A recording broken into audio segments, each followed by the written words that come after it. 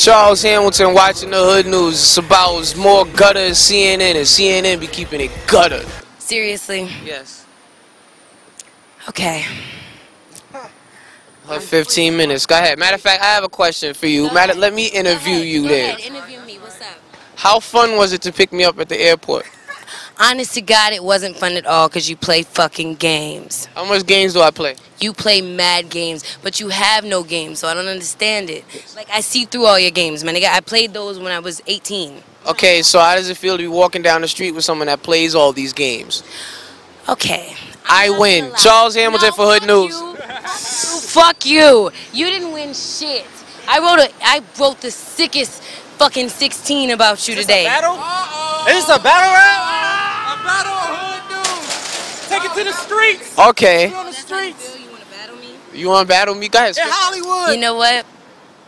Since I saw Drake spit off his Blackberry, I feel like I could do that too, because I'm actually not a rapper, my nigga. I write poetry. You feel me? Okay.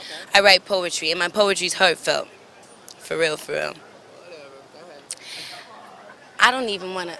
Damn. Rap. It's the streets. I get to rap about you next. This is madness. I was in love but wearing lust. Jumped in so quick and went deep with no trust.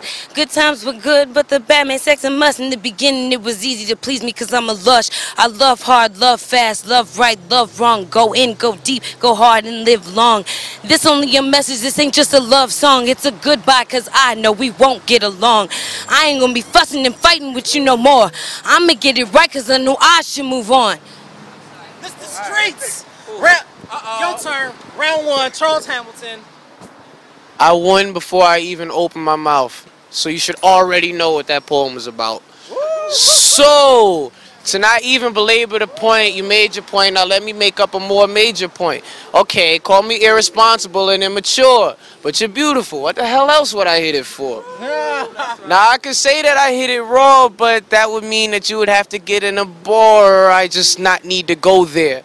That's no fair. There's no squares in this circle, so why would you go, oh yeah, you're here in front. Oh. You punched me though. I didn't mean to do that. Let's keep it clean. I had a dope fling with a girl I